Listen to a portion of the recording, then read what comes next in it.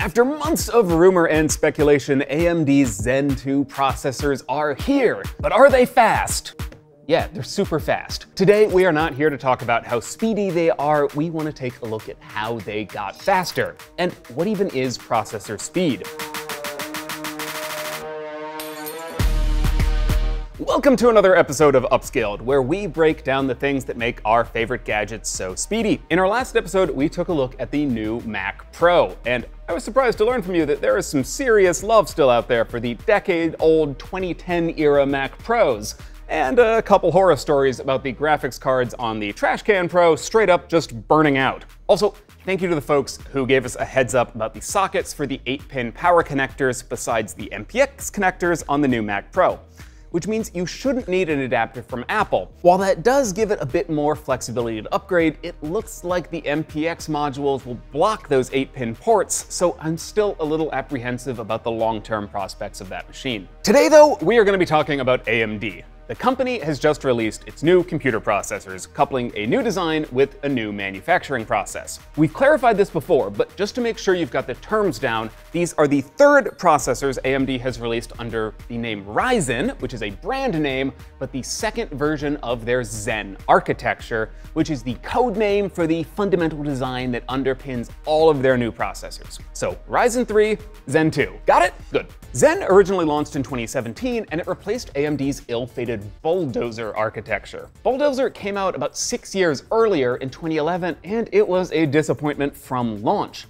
The first Bulldozer flagship, the 8150, was the first consumer 8-core processor, but AMD paired those 8 cores into 4 so-called modules, a hybrid design that had some parts of the cores sharing resources. In theory, this could have eliminated redundant transistors and made for a chip that was simpler to manufacture and more efficient, but the reality was a mess. The shared circuits led to bottlenecks, where the cores had to essentially wait in line to execute programs. And this logjam meant that, bizarrely, turning half of the cores off and running the 8150 as a quad-core design made it faster in a variety of workloads. There were a number of other problems, including cache latency and poor branch prediction, and we will explain what all of these things mean, but for now, I want to return to Zen 2. Now, we haven't put them through their paces yet ourselves, so take these figures with caution, but Zen 2 processors seem to bring a serious increase in speed over the previous generation.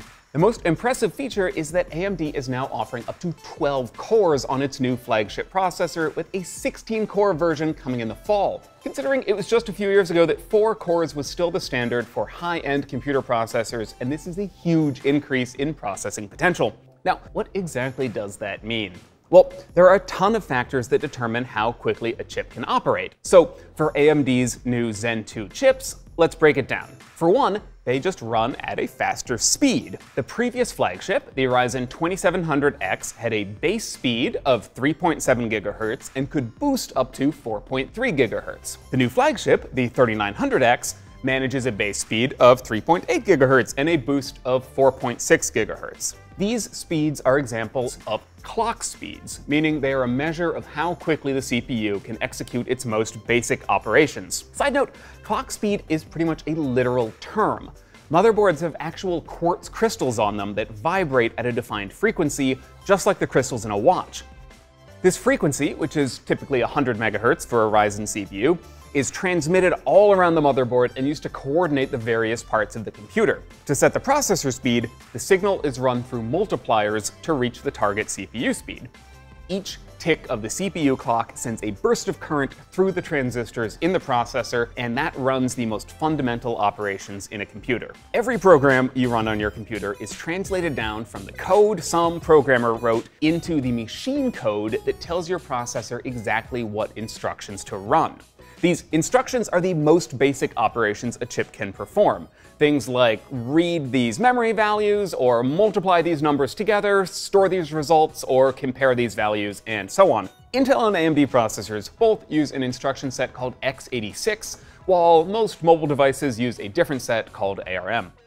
Now, I want to talk more about instruction sets another time, but for now, just know these are the fundamental operations your computer is performing, and a faster clock speed means you can perform more of them per second. The basic process a CPU core goes through is this. First, it will fetch an instruction or read it from where it's been stored on the chip. Then it will decode it and decide how to apply that instruction, and then it executes it. This process generally takes a few clock cycles to complete, but modern chips have a lot of tricks that help them execute instructions faster, and that brings us to our next measure of speed. In addition to increasing the frequency its chips run at, AMD is also claiming they've improved another crucial metric, instructions per clock, or IPC. This is essentially a measure of the chip's efficiency. It says, all things being equal, in two chips with identical frequency, the one with the higher IPC will execute more instructions per second. This is a metric that AMD has struggled with for more than a decade. When Bulldozer launched back in 2011, it turned out to perform at a worse IPC rate than the chips it was supposed to replace.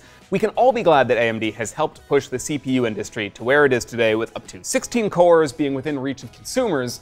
But in a way, they've had to go with this multi-core approach because they've largely lagged behind Intel in IPC for years.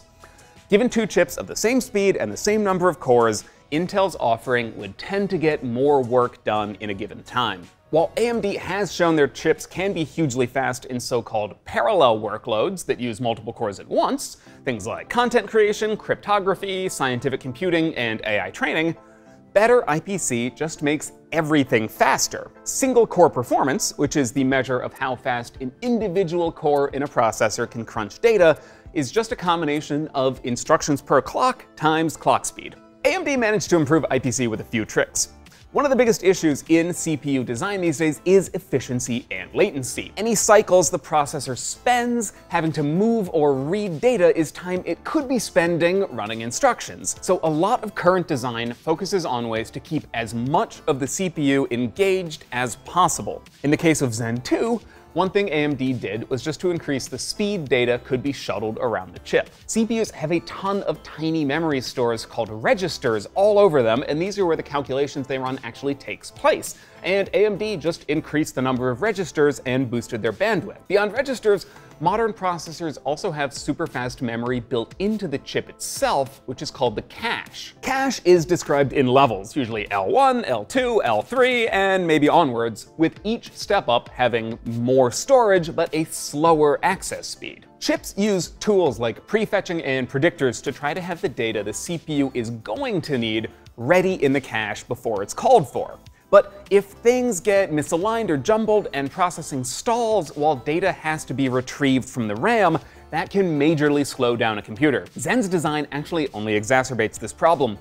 In some previous Ryzen chips, only a few cores actually had direct access to the RAM, and with the new chiplet design, there's potential latency overhead from every signal just having to get routed through multiple little chiplets. The solution? AMD just doubled the amount of L3 cache in Zen 2 to 16 megabytes per core complex, which is generally 4 cores.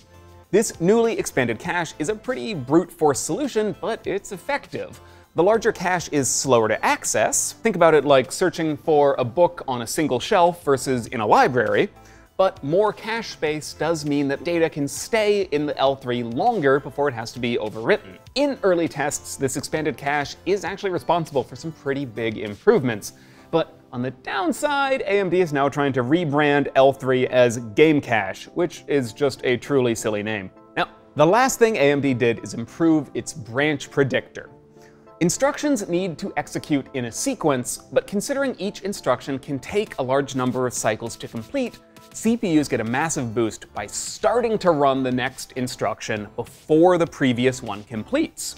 To do this, in the same way the prefetcher needs to guess what bit of data the CPU will need next, the branch predictor has to guess at the next instruction that's going to need to run. And the penalty for mistakes is huge. With everything running smoothly, a modern CPU can execute one instruction per clock or more, but if there's a mistake, the instruction pipeline has to be purged, and it may take 20 cycles or more before another instruction clears. Considering the potential 20-fold penalty for errors, tiny differences in predictor accuracy can make a huge difference in total speed. For the fastest cache, the L1, Ryzen uses something called a perceptron, which is essentially a really basic neural network that's been fed a data set and uses it to try to guess what the next instruction needed will be. New in these new Zen 2 cores is a TAGE predictor, which is used on the intermediate L2 cache. TAGE here is a pretty tortured acronym for Tagged Geometric History Length.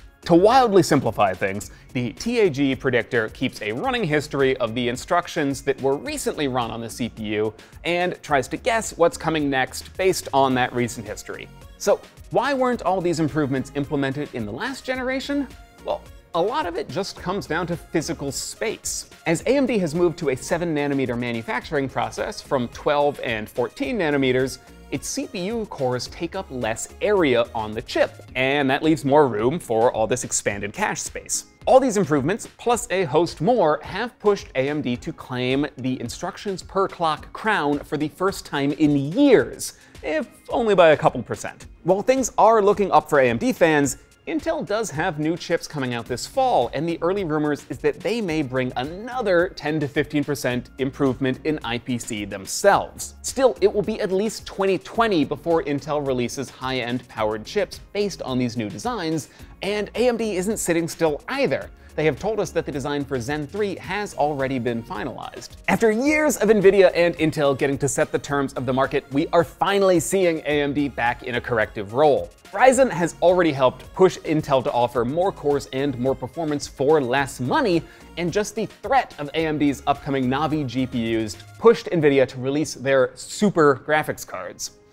Every time AMD announces a new product, the best case scenario is we not only get a faster part, it also forces the competition to either improve or lower their prices, and that's exactly what we're seeing with Zen 2 and Navi. Let us know if there's anything else in this episode you'd like us to dig deeper into, and subscribe for all our future episodes. We are planning to take a look at AMD's RDNA graphics architecture, the future of chips, and a host of other things in the next few weeks, so stick around.